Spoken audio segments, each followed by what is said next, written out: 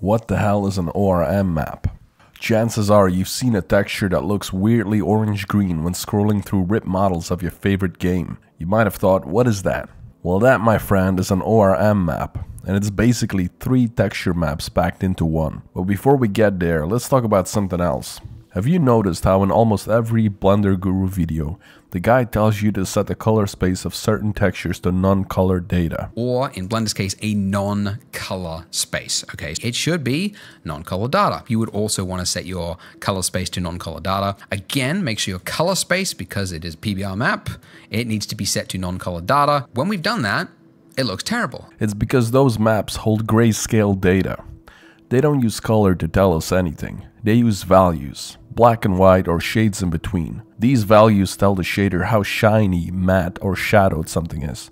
This is totally different from an albedo or diffuse map, which holds color information across the red, green and blue channels. So if the roughness map isn't really using color, then theoretically you could plug it into one of those RGB channels and it would still work, right? Of course it works, you dumb fuck. That's exactly how an ORM map works. The occlusion map goes into the red channel, roughness into the green, and metallic into the blue channel. And when you combine them, you get this weirdly colorful looking texture. That's your ORM map.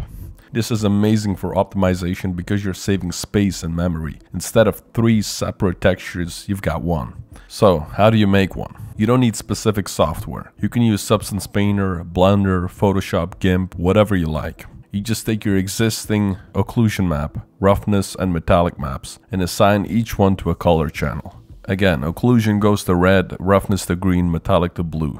In Substance Painter it's even easier. When exporting textures you can select or create an export preset that packs the AO, roughness and metallic into a single image. Substance does all the channel packing automatically. But if you're using Blender you can do it manually, and it's pretty simple. You grab your AO, roughness and metallic maps and plug them into a combine color node. Then add a diffuse BSDF node and plug it into that.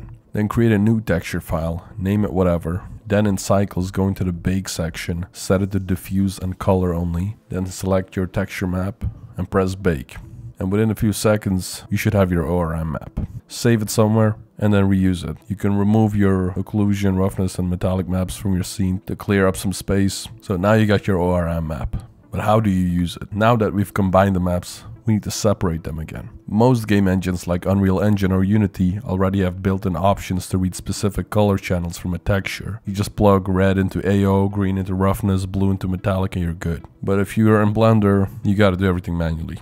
But don't fret, it's only a singular node. Similar to the combined color, we now need this separate color. Keep in mind though, don't set your ORM map to non-color because we do need the colors this time around. So from your ORM map, plug it into a separate color node, and now your R, G and B will be your separate textures. You can plug them accordingly into your principal BSDF node and it'll work just like before. So that's it for this one. If this helped you understand ORM maps or you just realized why all those orange-green textures exist, now you know. For more breakdowns and tutorials about game-ready assets, hit that subscribe button with the bell notification icon as well. Hit that like button on this video and comment down whatever else you'd like to see in the next video. And I'll see you in the next one. Ciao.